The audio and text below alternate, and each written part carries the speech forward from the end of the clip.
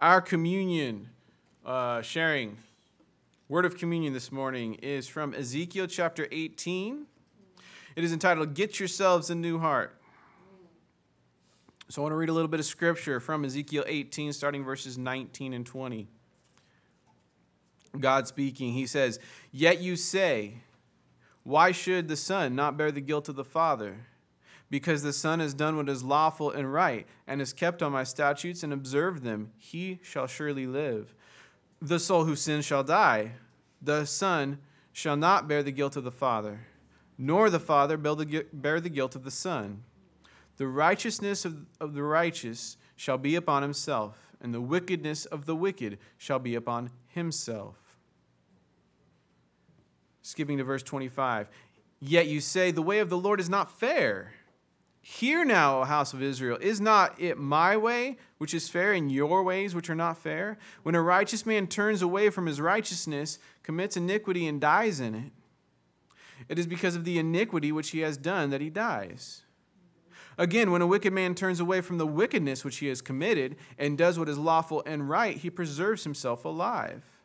Because he considers and turns away from all the transgressions which he committed, he shall surely live. He shall not die. Yet the house of Israel says, the way of the Lord is not fair. O house of Israel, is it not my ways which are fair, and your ways which are not fair? Therefore, I will judge you, O house of Israel, every one according to his ways, says the Lord God. Repent and turn from all your transgressions, so that iniquity will not be your ruin. Cast away from you all the transgressions which you have committed, and get yourselves a new heart and a new spirit. For why should you die, O house of Israel? For I have no pleasure in the death of one who dies, says the Lord God. Therefore turn and live. So I want you to take a moment and think about what's been going on around the world. Just a moment.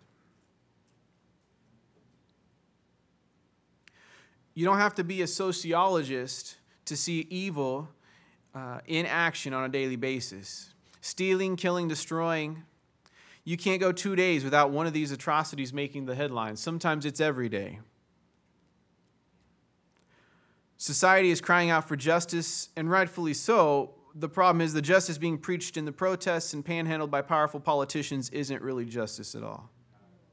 Here in Ezekiel, God teaches us through his prophet what true justice looks like. True justice is a man bearing the guilt for his own sins. True justice is forgiveness for the wicked who turn from sin. True justice is condemnation for the self-righteous who participate in and use their platforms to propagate sin. True justice requires every individual to give an account of their own thoughts, actions, and beliefs before the throne of God. And true justice does not hold children accountable for the sins of their parents.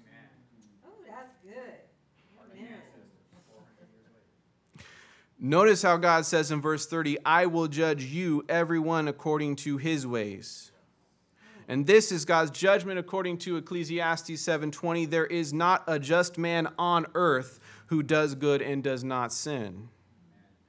This world is full of evil because it's full of people. And here's the thing about people. As God reveals in Jeremiah 17:9, the heart is deceitful above all things and desperately wicked. I know a brother who says, wherever you go, there you are. Well, wherever you go, there you take your desperately wicked, deceitful heart.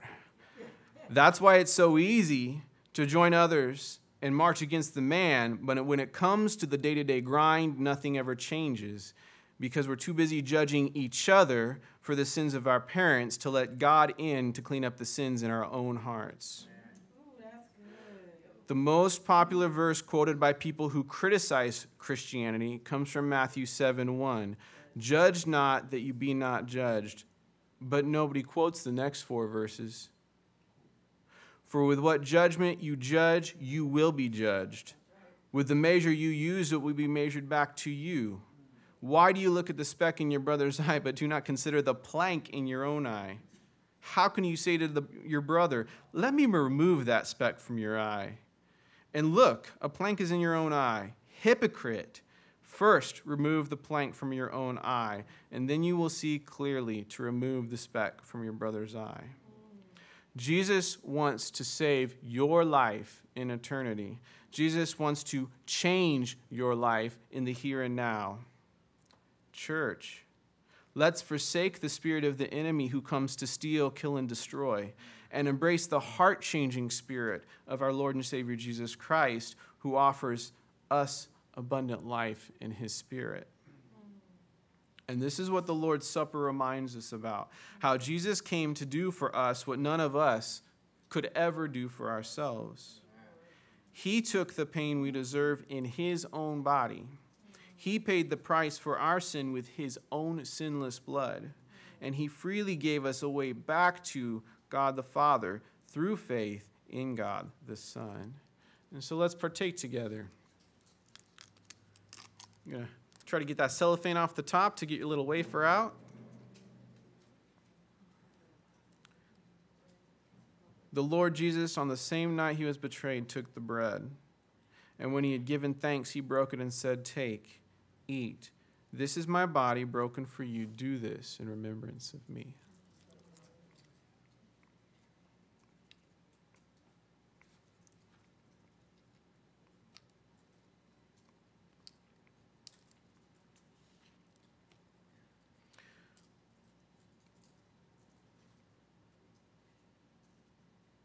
In the same manner, he took the cup after supper, saying, "This cup is the new covenant in my blood. This do as often as you drink it in remembrance of me."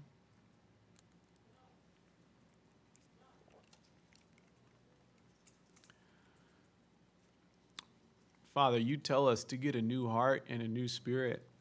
Lord, I want that this morning. We want that this morning. We want new hearts filled with your love, your mercy, your grace, your truth, your light. So, Lord, fill us with your Spirit anew. Keep filling us. Lord, teaching us your ways, teaching us how to love a lost world and live as a light for you. We ask these things in Jesus' name. Amen.